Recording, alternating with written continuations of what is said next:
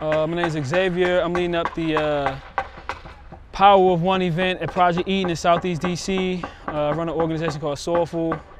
We do food justice work, community garden work, urban agriculture work in Washington, D.C. It's going to be a diversified small vegetable farm. So we're going to have all types of produce, possibly some fruits. We're going to be growing sweet potatoes. We're going to make our own brand of hot sauce this season. It's going to be pretty dope. My name is Quasi. I go to Eleanor Roosevelt High School in Greenbelt, Maryland. And we have a lot of volunteers from Broccoli Fest today. There are people inside painting. There are people making new raised beds and moving soil and weeding, and it's really helpful. I'm Elena. I'm Adriana. So we started out when we were weeding over here, and then we started moving the soil over here to like level out the garden.